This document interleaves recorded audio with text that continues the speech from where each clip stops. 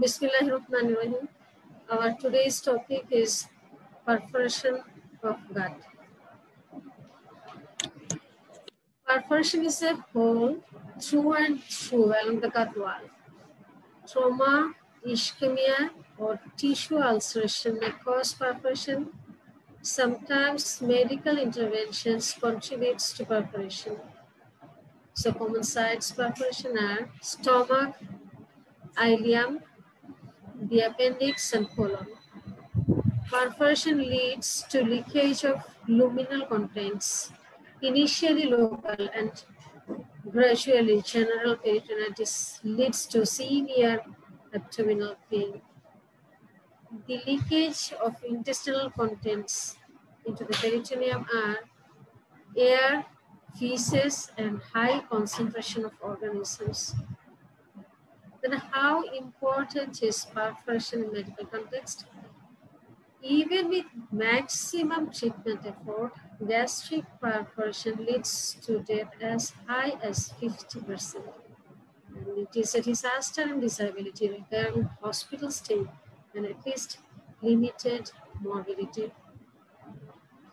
What are the clinical features we should go through as sudden, severe abdominal pain, nausea and vomiting, fever, chills, and swelling and bloating of abdomen. These are the common clinical pictures.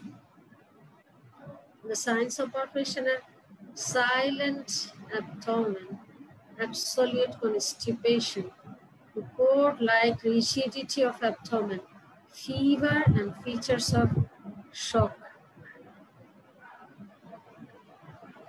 Type of pain in intestinal perforation is going to guide us to decide the etiology of the sudden severe abdominal pain. The intestinal perforation, in this case, pain starts at the site of perforation and spreads across the abdomen. Pain is intensified by movement, respiration, nausea, and vomiting. Pain in the stomach and in small bowel, the onset is sudden, and pain from large bowel perforation, the onset is more gradual, and characteristically the pain is usually constant. The other clinical features are chill, rigor, nausea and vomiting, and other like fever. Those are from hypovolemia, pain and infection. The investigations required are X-ray abdomen in erect posture, CT scan of abdomen, ultrasonogram of abdomen, and MRI can also be done in confusing cases. And what about the modalities we have discussed? The superiority CT scan abdomen. Though there is absolute preference of CT abdomen over X-ray and ultrasonogram abdomen, the commonly asked investigation in acute abdomen is X-ray abdomen, of course, in erect posture. But CT is superior in any state of acute abdomen, anywhere. But the limitations we used to face are expert in the emergency medicine field. We have limitations in such field. The online reporting may lead to increased false positive and false negative opinions. The higher expense in our current economic context, sometimes delayed reporting system running around.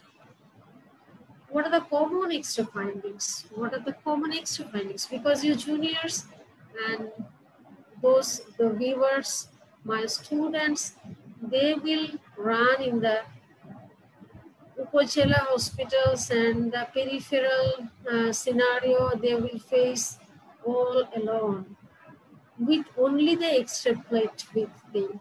So the X-ray findings you must know very well. Nobody else about X-ray plate, and your patient is with you. A helpless scenario is in the peripheral hospitals and clinics. So before going to X-ray of perforation, we need to go through a normal X-ray abdomen. This is normal, as I want to explain that this is a normal X-ray abdomen because first there is no air fluid levels, no abnormal radiopaque shadow, or there is no free air here. So whenever we go through an X-ray abdomen, we must exclude that no, there is no free air under hemidiaphragms. There is no abnormal calcification, and there is no abnormal air fluid levels, and the fat planes here running on the lateral abdominal wall, they are well maintained, designating as the scaphoid state of normal abdominal contour. So these are the common things we have to go through. And the other normal parts I like to mention that this is the hepatic shadow, you know. It has a large mass producing in the right hypochondrium. Hepatic shadow is running here. Triangular shadow running towards the midline and to the left. This is really part of first part duodenum, and the very little content of air in the small gut. You know, the center of the abdomen is containing the small gut loops. Those have got very limited air content. Mostly fluids are running in the small gut. Whenever the fluid content is less and the air content is more in small gut, it's raising suspicion of a small gut abnormality. So the non-visualization of the center abdomen without any small gut shadow is basically normal small gut in sense of an X-ray abdomen. What about the large gut? We know the periphery of the abdomen is containing large gut. Large gut is identified by air mixed with fecal matter. Mind it, air mixed with fecal matter. The fecal matters are soft tissue-like opacities, and is containing air within. This classical presentation is for the large gut, normal large gut.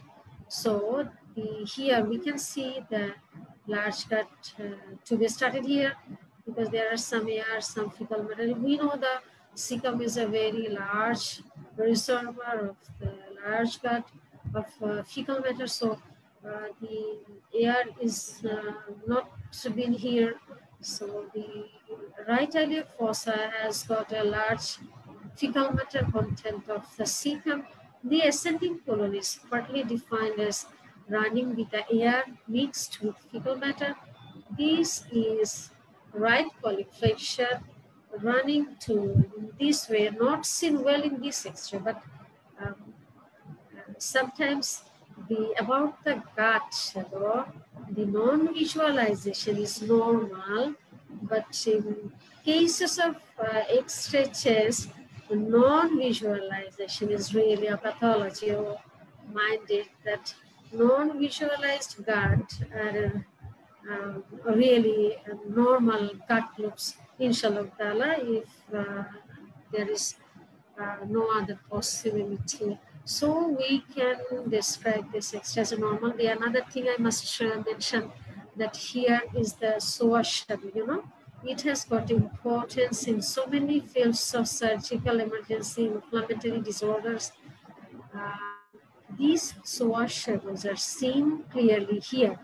And whenever you go through an X-ray abdomen, you try to find out that yes, with all those things, we can see the psoas shadows clear. Not always clear, that 30% cases of the psoas shadow on right can not be visualized even in normal person, but you must go through. If you go through, you will be satisfied that there is really your posterior abdominal wall and the paraspinal areas are really normal. So let's move next slide. The abdomen normal is what is said. The magic box has got mostly soft tissue components. And what about perforation here? This is an X-ray chest erect posture.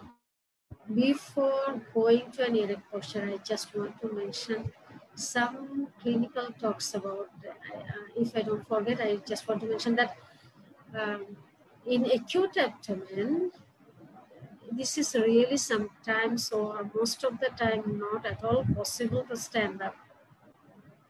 So I can just switch to another slide. Just one thing I want to mention that we must go for some numericals like X-ray abdomen erect posture. Even it defines at up to 1 ml of free air is detectable in X-ray abdomen erect posture. So this is a very nice investigation you can go through to have a disastrous decision. And what about the other thing is you need 10 minutes to remain in position for the patient to settle the air upward under the hemidiaphragm. So this is a thing very important you need to mention, that the patient is to stay erect for 10 minutes, not less than 10 minutes, to have even a 1 ml free air in the peritoneal cavity. This is two crucial things you must remain in your mind. But what happens? The acute abdomen patients presenting with severe abdominal pain, mostly they are unable to stand up. 10 minutes is very late thing, very far thing I should say.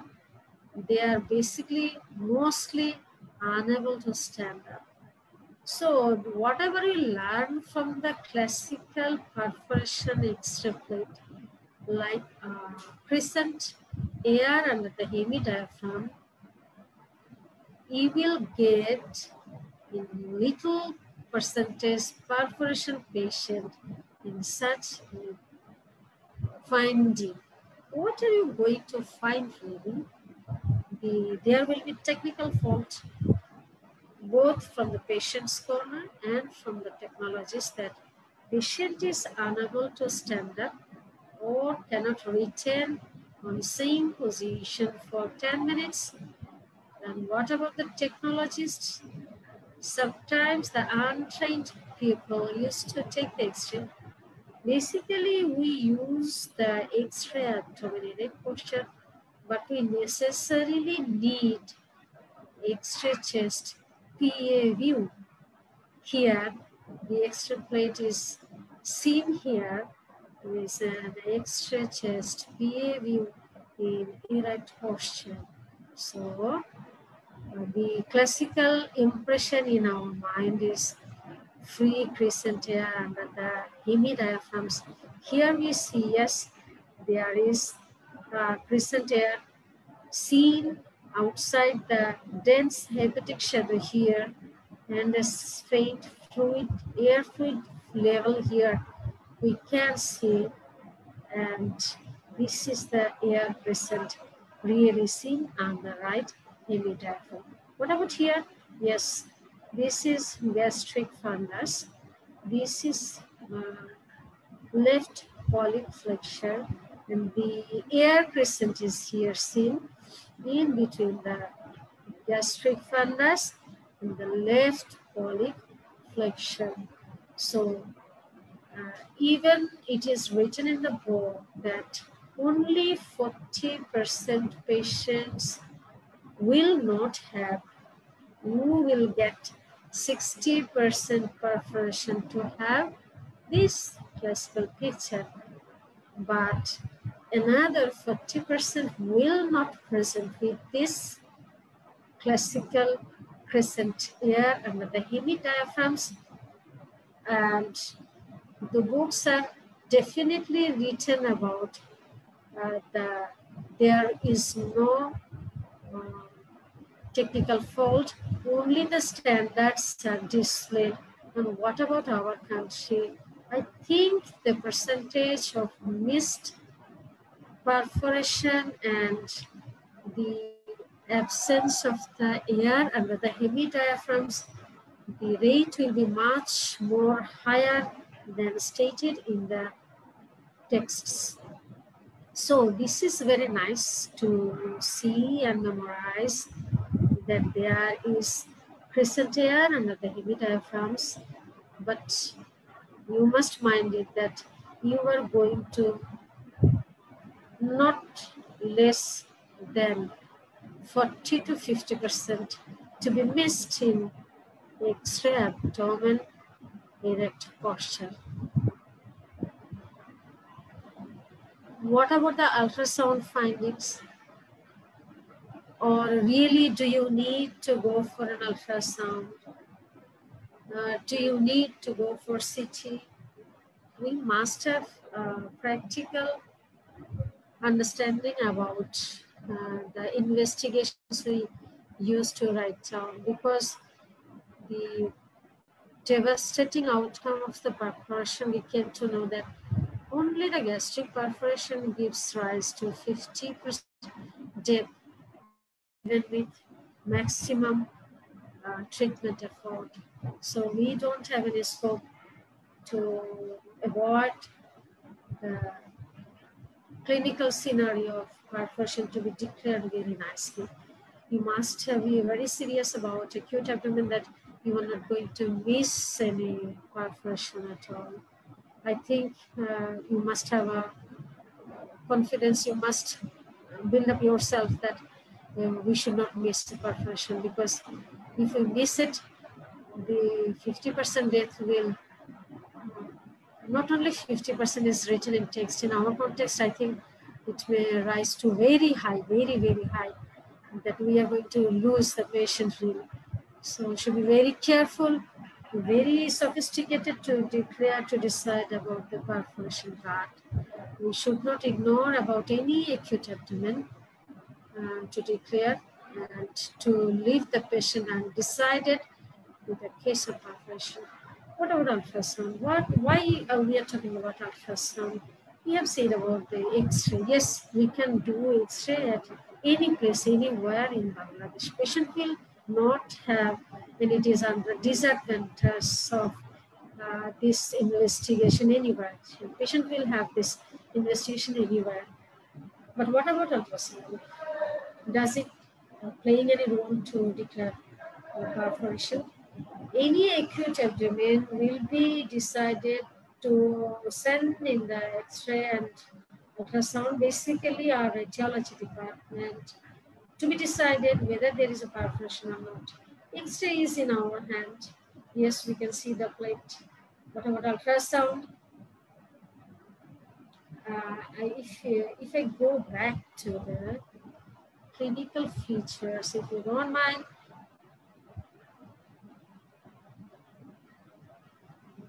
it is the silent abdomen, it is the absolute constipation, and it is the bone-like rigidity you have got with your patient, right? You cannot miss it. You will have it very nicely. You will have it. There is no doubt about it. And what are seen in the X-ray, we know.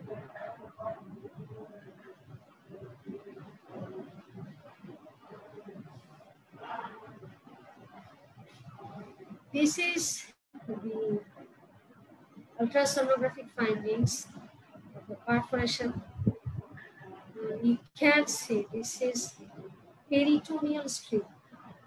You know, this is liver, the left lobe. I think this is not difficult to understand. This is left lobe liver. This is abdominal wall. And this is peritoneal strip. What is peritoneal strip? This is the outside the liver. This continued bright echogenic area is the hepatic capsule. Outside the hepatic capsule is the peritoneal strip. You know that the air is settling down to the non-dependent areas of the cavity anywhere. So what happens with the perforation? This is non-perforated patient. This is a perforated, intestinal perforated patient. What happens here? There is air seen in the anterior abdominal wall. I cannot say this is air. What I am seeing here, there is increased echogenicity of the peritoneal strip. This is not casting any shadow here. There is no jam here. You see there is a jam. Something else is here in between. There is nothing, a very fine strip here. Not that much, you don't need to mention really. But here, something else is in between the peritoneal strip and the left hepatic lobe capsule, and that is echo-channel. And that is called the increased echogenicity of the peritoneal strip. And what is happening? This increased echogenicity is casting a comet tail shadow. You know what is comet tail shadow? Everybody know the comet. The head of the comet is large and the tail is gradually getting smaller and smaller. So there is the head and the shadow is not that much strong, but the acoustic shadow is getting smaller gradually. So the increasing echogenicity of the peritoneal strip associated with comet tail acoustic shadow is presence of free air in the peritoneal cavity. Then one thing I want to mention that the abdomen is really harboring a lot of air within the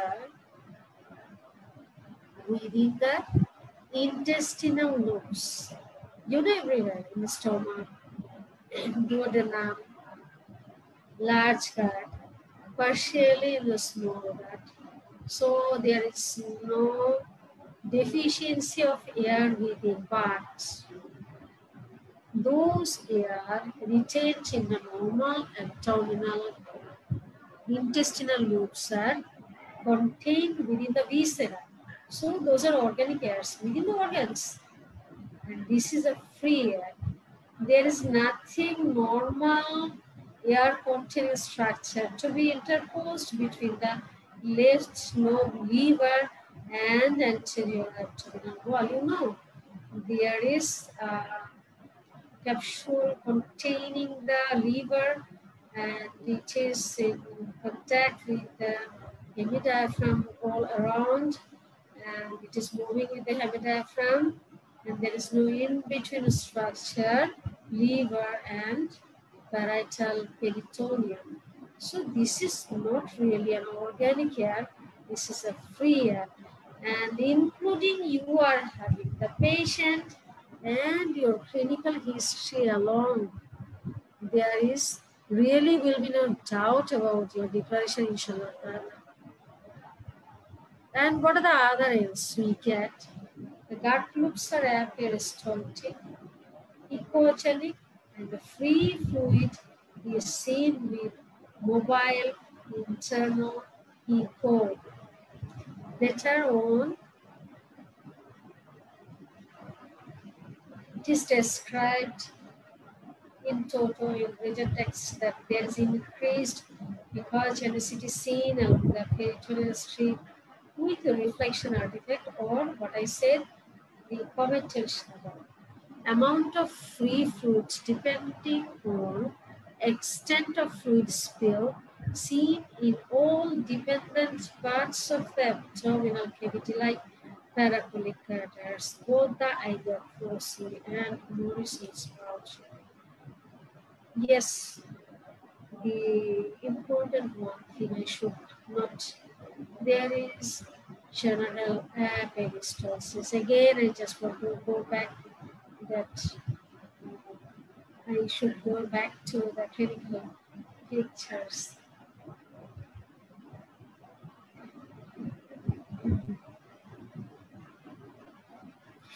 It is silent abdomen, and it is absolute constipation.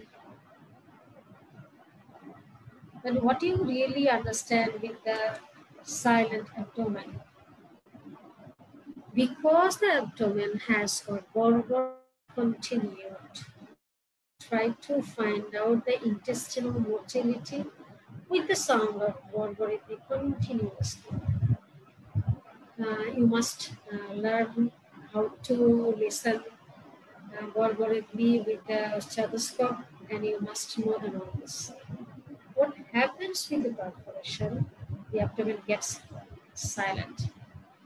Why it gets silent? Because there is spillage of the chemicals into the abdomen, gets chemical peritonitis, even inflammation with the infective organisms all together gives rise to there is paresis of the local nervous supply to the gut loops. So there is limited paralysis, myofascial and mesenteric plexus together, and the abdomen gets flabby without any peristalsis. That is what we say. It is silent abdomen. There is no sound, at all. And what about absolute constipation? The sequence of the silent abdomen and abdominal paresis, intestinal paresis, gives rise to absolute constipation. And you know what is absolute constipation? There is no expulsion of feces, and there is no expulsion of any air. So the patients get absolute constipation. If patient has got intestinal paresis, has got silent abdomen, and has got absolute constipation, from the clinical history, what we will have in the ultrasound,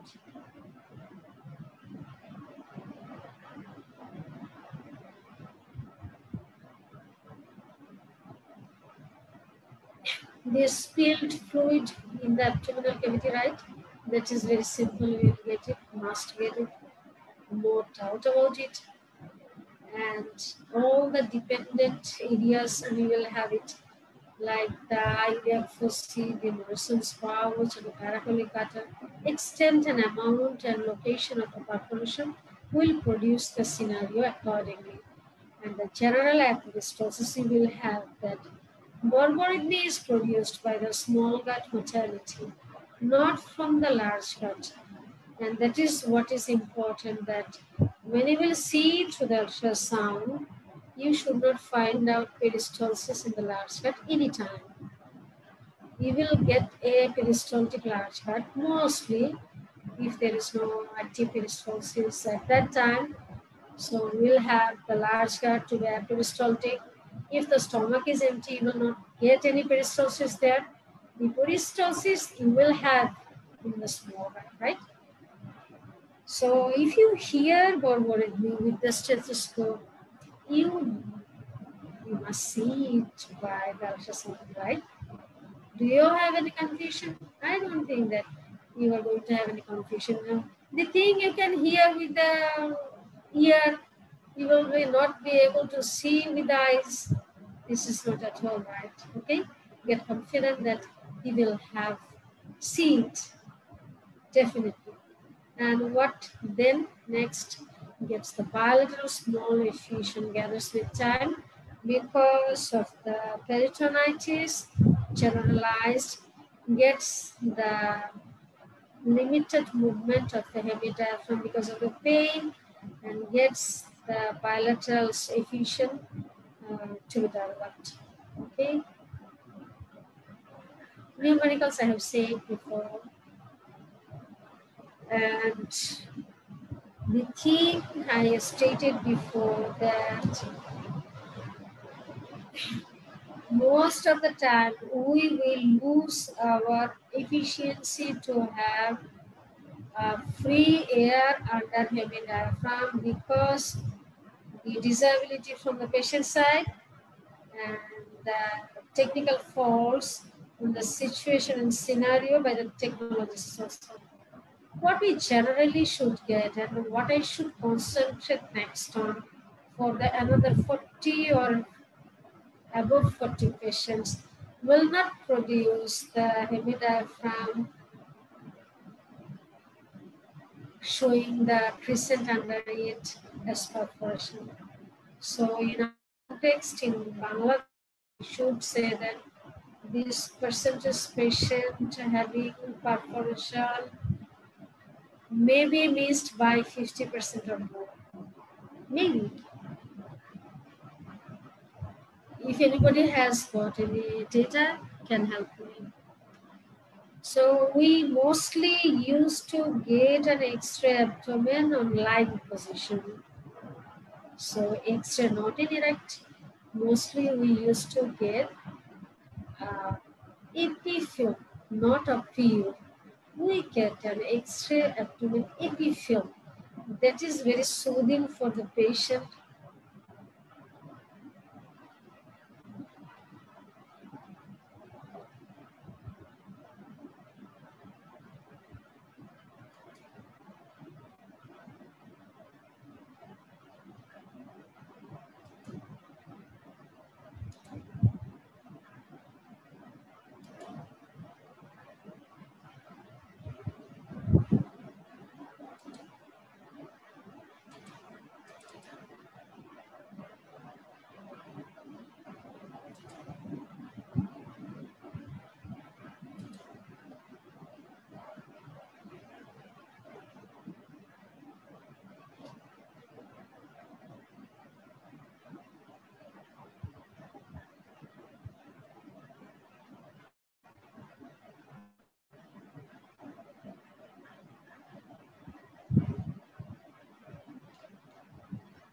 So what we will get, the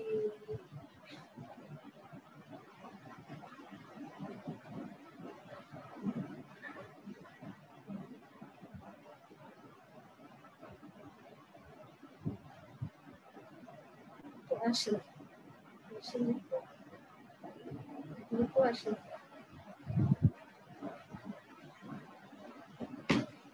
So what we will get, the free air, the neck is to identify free air in a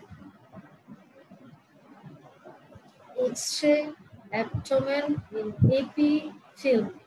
How can we have an X-ray epifilm will declare presence of air in the epifilm?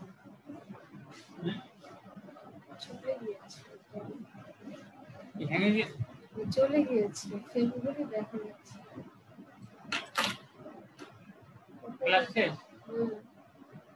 শেষ করে দিয়েছি কি করবো stop share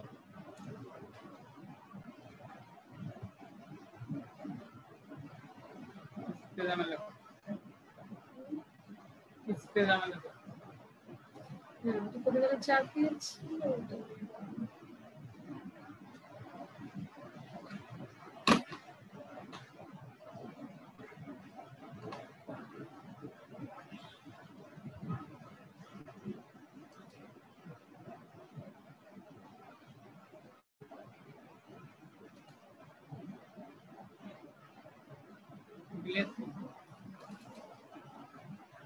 আসছে ঠিক আছে এই যে আমার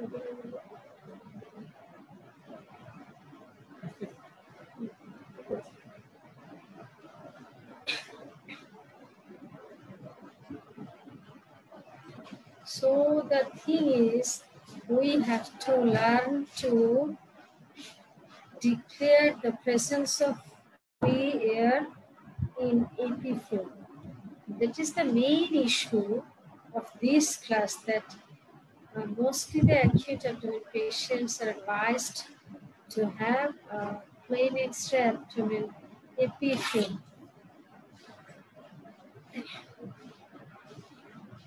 You see, what about, again we can go back to our normal abdominal diagram. You see these gut loops have got air within, just gas droplets are scattered within the lumen. But what about the outside? We don't know. There is outside strips of soft tissues. Soft tissues are our soft tissue densities, not that soft tissue. We should say that soft tissue densities are outlining the enteric gaseous shadows. So the walls outside the gas-containing intestinal loops are not at all seen. This is normal. So the normal intestinal loops are not seen along outside. Outside is not outlined. What about the X-ray abdomen epithelium having perforation?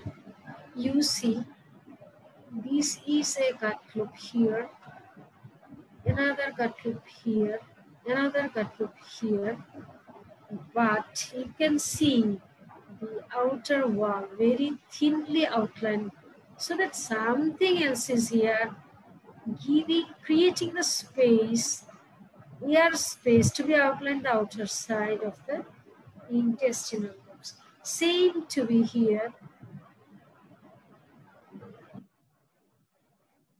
There is air crescent outlining the outside layer of the gas.